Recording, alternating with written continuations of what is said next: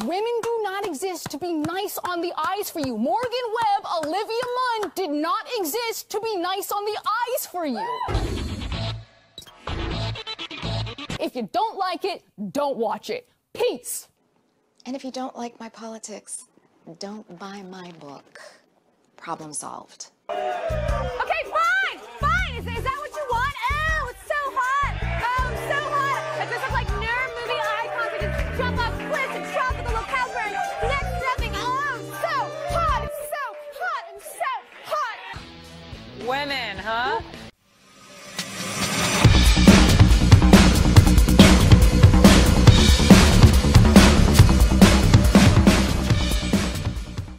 Now, for those of you who have been under a rock, or those of you who have not realized what this channel is, or those of you who have not realized this channel has returned, many years ago in the 2000 era, there was a channel called Tech TV.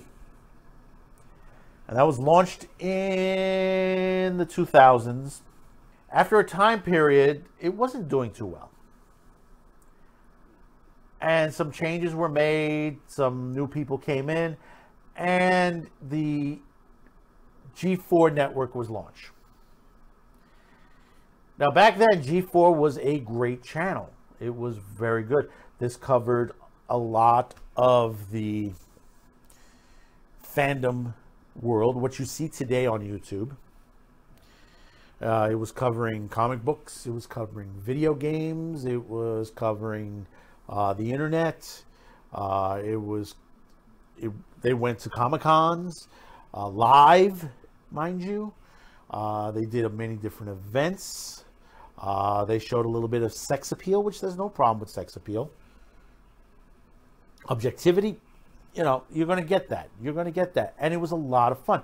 And from the clips you saw, the couple of clips you saw, this is the type of stuff that you would get on G4. For those of you who are just listening into that, those are segments from the original G4 broadcast, which aired a long time ago in a galaxy far, far away. After a time period, the ratings on G4 started to die. This is where YouTube was coming in heavily. This is where the changes that were coming. And this was toward about the in the 2010-2014 period. And a lot of the shows, like stuff I love, X-Play, Attack of the Show, many others were being canceled. A lot of people were getting fired, like Adam Sessler and many others. And then the channel became the Esquire channel, the Esquire magazine channel. I think it changed again. I think it's something new now. It's something different now, I believe, if I'm not mistaken. Did it become the Paramount Network? Or was that the other one? It's one or the other. And for many years, people had asked that to bring this back. I mean, this is a network that literally put American Ninja Warrior on the map.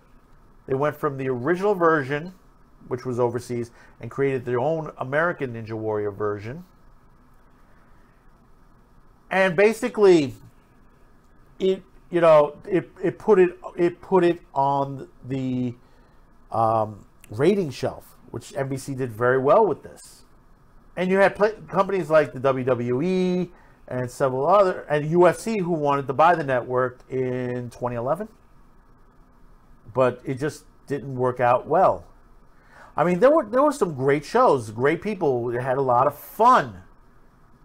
I mean, this is what it used to look like before G4. This is a little bit. This is Morgan Webb in her early days. System tray every time you boot your computer. I know, I'm excited too. All right, there's lots of steps, so go to thescreensavers.com for the full set of instructions. I read it all out for you. And again, in case you missed it the first time, my email is morgan@techtv.com. Back to you, Mr. Hard News Guy. Because you may have heard this with this particular Frost, whatever her name is, on there, mentioned Morgan Webb. And this was heard on X-Play. Profanity of 12-year-olds. And anime fans get a lot of big-eyed characters who don't make... You know, a lot of the changes the show made, they took some challenges. They became a little bit adventurous. And I'll tell you, it was a great show. They did a lot of stuff on there. Yes, the girls were sexy on there. But there were a lot of other... The guys were liked as well. There were a lot going on with this show. And you ask yourself, you know, here, perfect example, Olivia Munn. You know her from on there. What happened to her after G4? Well, she got a big movie career. She left before the end. And where did she end up? She ended up doing basically a lot of TV shows. HBO, she was Sloane Sabbath in the TV series The Newsroom, which was a hit movie. Hit TV series. Then she went to do Psylocke on X-Men Apocalypse. She was in the movie The Predator. And she's still doing stuff today. The Rook. She's voicing on Hit Monkey.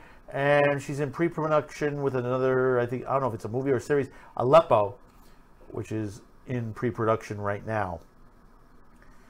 She's done a lot.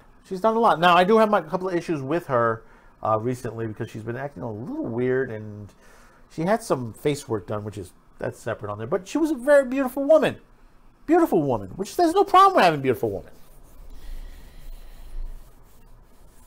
Now, G4 recently started to come back. And I did mention it on Mad Men with the Show. It was relaunched in October 2021. And it had a good group of people on there. Then we had the Frost. I'll call her Frost. She's in esports. Then they hired King Woods from the WWE, which is Austin Creed. Kevin Pereira returned. Adam Sessler. And there were a couple others that they added brand new to there, but pretty much the other staff did not come back. Morgan Webb, Blair Herter, many of the others that were very good on the show, and it's a shame. It's a shame, especially to see what is going on. And you already saw in the videos, and I'm going to tell you this, and I'll tell you straight out, and speaking to G4 directly. Understand this, and especially to Frosk. One thing, when you look at your chat screen, you don't know who is behind that name. Okay? You don't know who is it. Male, female, adult, child. You don't know.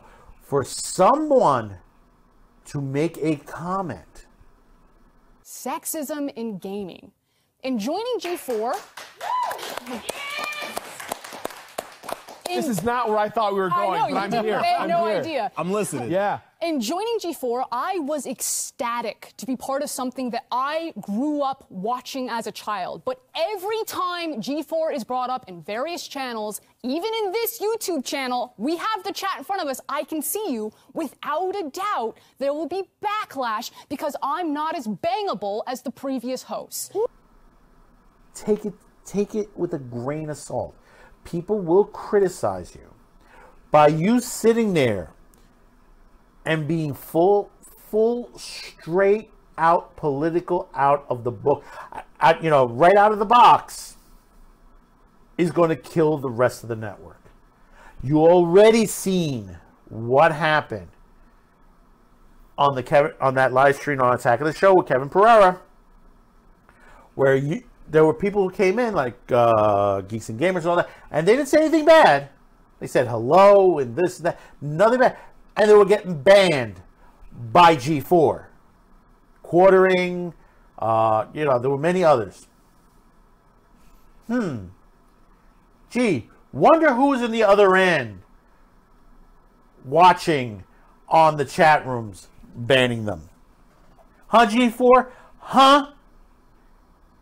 Talk about Frost didn't pull any punches to the situation, which it ended up to be, if you don't like my product, don't watch. That's what gets you canceled. That's what shuts down your business. Ask the comic book industry. And if you don't like my politics, don't buy my book. Problem solved. Ask the gaming industry. Ask TV shows like Batwoman. Ask the CW network how they're doing.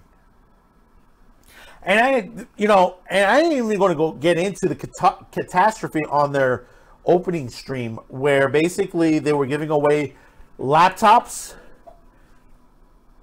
and the people that they were looking at, they said, "Oh yeah, all you got to do is say this in the chat and stuff like that." They were picking people from Twitch and not YouTube. Pissed people off on there. And did they resolve that? Did they resolve that? No, they did not. That's when they started to lose their viewers, when that happened. And that was just the first week.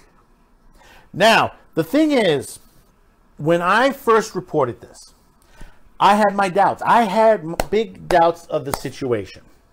And I said to myself, you know, I'm going to give them their moment. Because there's Adam and there's Kevin. I was hoping Olivia might rejoin because I reported that there was negotiation at the time. I don't know what happened with that. That pretty much died out. Now, I'm familiar with Austin Creed, and I said, okay, that's a nice choice on there. And also Kasim G.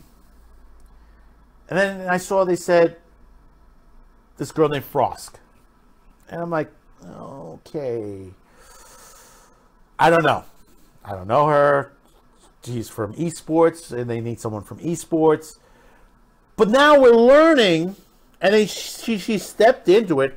Oh, we don't write our own reviews. We do give our 2 cents in the writing of it, but we don't do our own reviews. You could see this from the from her Twitter page, which she just keeps stepping over herself. Says, well, we have to get it out. We have to get it out. You know, one thing that I've learned from working this channel is that right now on my YouTube channel, the videos that are doing very well are from a month or two ago.